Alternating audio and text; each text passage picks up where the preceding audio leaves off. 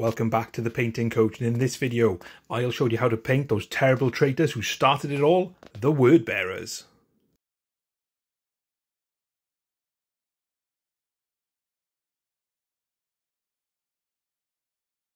Okay, let's get moving with this Word Bearer. So in order to make things a little easier, I've primed in Leadbelcher. Now if you haven't got Leadbelcher spray, it's no problem, just spray it black or whatever colour you got and then paint Leadbelcher over it.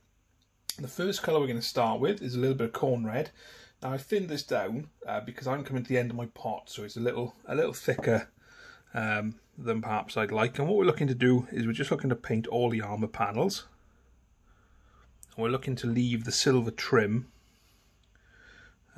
intact, so just take your time when you get round to it. Now if you accidentally catch some of it, that's no problem. You can just go back and touch it up with Leadbelcher. So paint all the armour with this dark Khorne Red, and then before we come to the next step, if you do make any mistakes, make sure you tidy it up. And you can see there that, because mine's quite thin, it's going to need a couple of coats just to reinforce where that's kind of not covering the Leadbelcher. And then we'll come back and we'll shade the trim and the red next. So I've got a nice coat of Khorne Red on there. I've gone through and I've tidied up most of the Leadbelcher. So what we're going to do next is we're going to just take some Nuln Oil and we're literally going to shade the entire model, so everything. So get it into those recesses. We don't want it to pool too much, but we do want to make sure everything's got a shade on it. We're just working on, so all the red armour, all the silver, absolutely everything. And the reason is why I'm saying to do absolutely everything, because of the shiny surface of the metal paint, it does make it difficult sometimes for other colours, and certainly some of the colours we're going to use today to stick. So we're literally just working our way around, covering everything with Nuln Oil. So as usual with the Nuln Oil step, there's not a huge amount for you to see, so I will let you crack on with this and we'll come back when it's totally dry.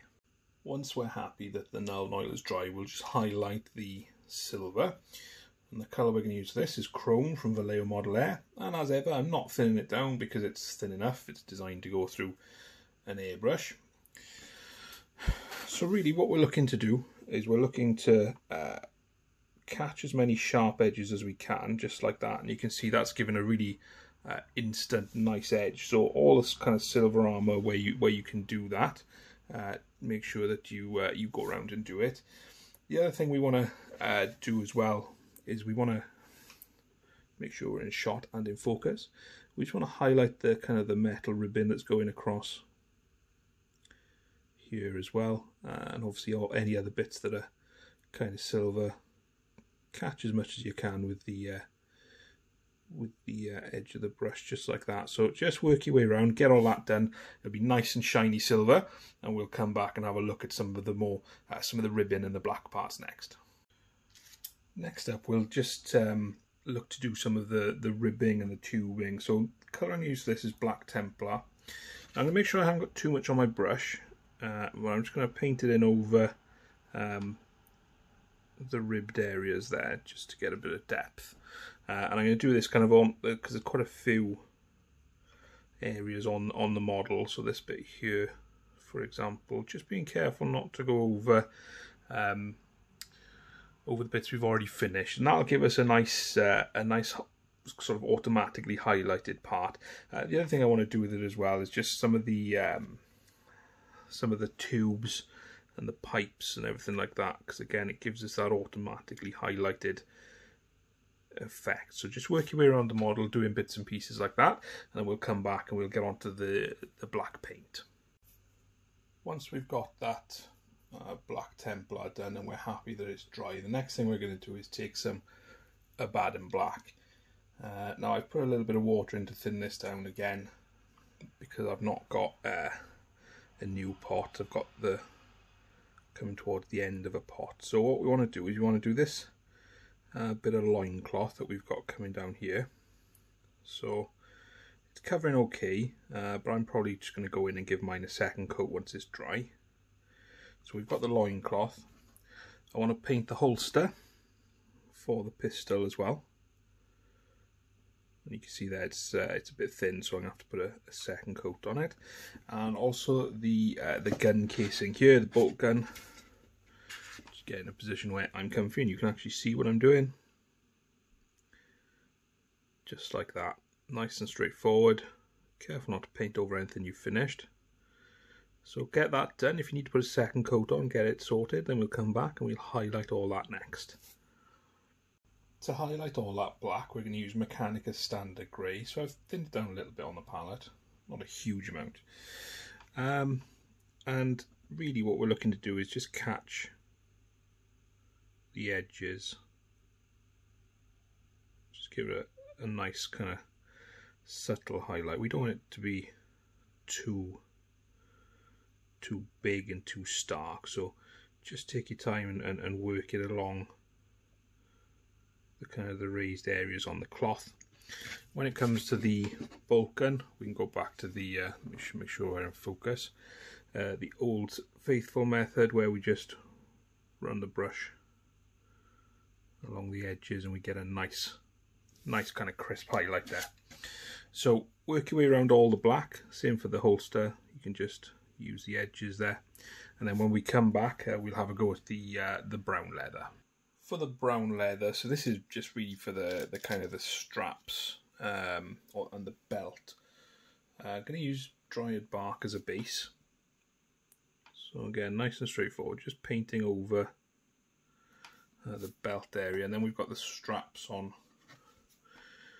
the holster here, holding it all on. And just be careful when you get into it so that you don't go over anything you've already painted. Of course, there's no such thing as unrecoverable. We can recover absolutely anything, so just work your way around doing that. I'm also going to paint these horns with the Dryad Bark as well, and that's just to make basing them a little bit easier, going over the brown rather than the silver. So get that done and we'll highlight it all next. Highlighting the leather is easy, just a little bit of Gorthor Brown, and we're just going to follow the same thing that we've been doing all the way along, where we're just looking to catch the kind of the raised areas. So when it comes to the straps here, again, just good point on your brush just to kind of highlight along those, and that'll give you that nice differentiation between there. So just go around it all, make sure you do that, and we'll do a little bit of gold next. For the gold, if you've seen some of my other videos where I've done this, what I'm going to do is I'm going to use some Nazdreg Yellow contrast paint, and I'm going to paint this over all the bits that I want to be gold. So it's going over the silver metallic, and you can see there that without any effort at all, I've got a half decent looking gold colour. So work your way around the model. I'm going to do the kind of the knife handle. Have a look at any bits that you want to be gold. Try and differentiate some parts of it where you've got lots of silver, like this Chaos Charm here. And then let that dry, and we'll come back in and we'll have a look at kind of the bone work next and the eye on the shoulder pad. Whilst that Nazdreg Yellow is drying, we'll base up some of these areas. So we've got the horns on the head, we've got the eye on the shoulder, and there's also lots of kind of bits of horn and teeth and things like that growing out of some parts of the armour. So I'm using Wraithbone. I'm just going to work my way around, and you can see it's not covering fantastically in one coat, so we'll give it two, let that dry, and then we'll come back and we'll shade it and put some contrast paint in there next. When that Wraithbone's dry, we're going to put some Skeleton Horde over the horns and all the kind of the teeth parts, and we're going to put it on not hugely thickly, but just enough so it gets there. Then what I'm going to do is I'm going to let that dry, and when it's dry I'm going to put some more on, but it's going to be towards the tips. So let it dry and then put a second coat on towards the tips, and if you want, a third coat right on the end, just to get that darkness on the horns. So we want to add some texture back into those horns, and it's easy enough to do with a little bit of Wraithbone. And I've already done it on this horn here, and all we're looking to do is just with the tip of our brush just paint down, covering off those lines that are already sculpted on the horn, So that's the front. Make sure you do it on the back side as well, and on all the little bits of teeth we've done.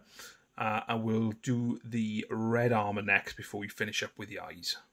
So coming back to the armour, we're going back to Khorne Red to start with. Now it's important here we don't have too much on our brush, so if it helps, then just rub it on some tissue before you go back to the model. And what we're looking to do is we're just looking to catch the red just in kind of rough areas, so those parts where we know that the model's in light. And what we'll do is when that dries, it should blend down quite nicely into the kind of the darker red that we've got underneath. So work your way around the model, getting that done, and then we'll come back and we'll give it a little highlight next. Let's put some life into this red armour then.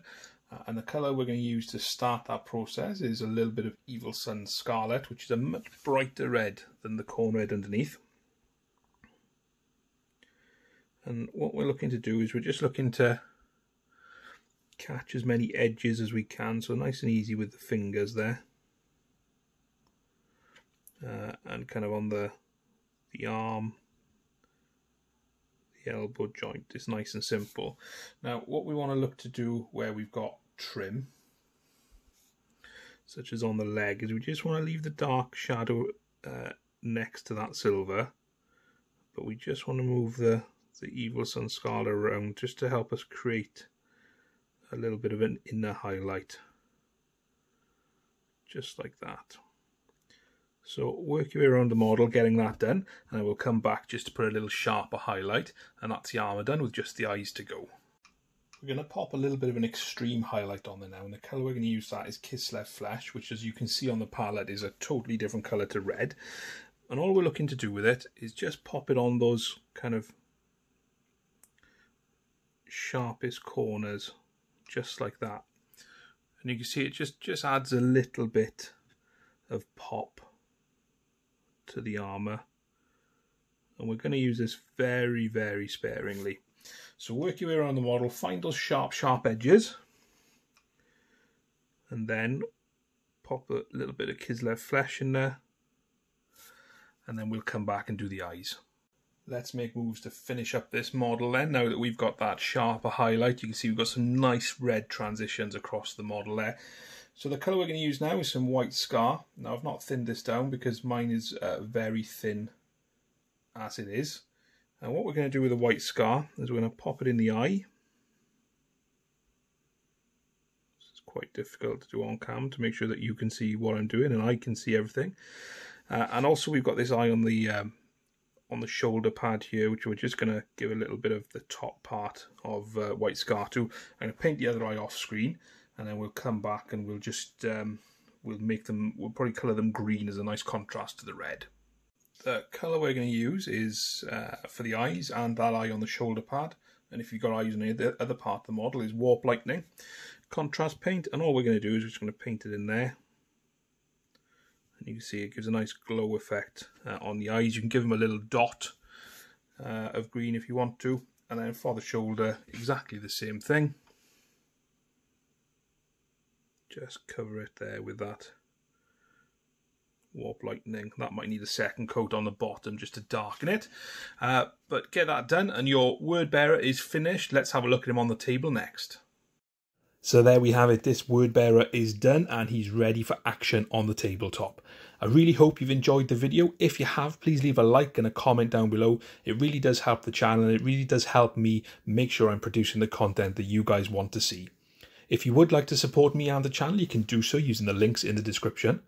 There's a link for my Patreon where you get exclusive access to me, a Discord, and a monthly live frequently asked questions video. There's also the Goblin Gaming link where you can get up to 20% of all your wargaming needs, as well as my Amazon recommended products list. If you do use those links, I do get a small kickback, but it doesn't cost you anything additional. Thanks again for watching. I'll see you next time.